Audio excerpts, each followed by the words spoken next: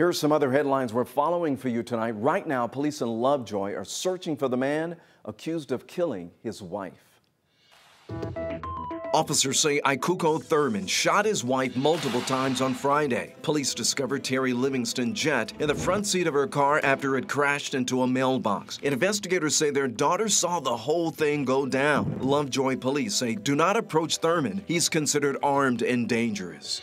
Jury selection in the trial against the law enforcement officers accused of killing a man in East Point has now been postponed. Christopher Hutchins and Eric Hines are accused of shooting Jamarian Robinson 59 times while serving a warrant in 2016. Attorneys for the officers have argued their case should be heard in federal court because Robinson was shot while a U.S. Marshals task force was serving a warrant on behalf of a local police department. If the trial goes to federal court, officers would plan to seek immunity as federal officers. It's a move the Fulton County DA is objecting to.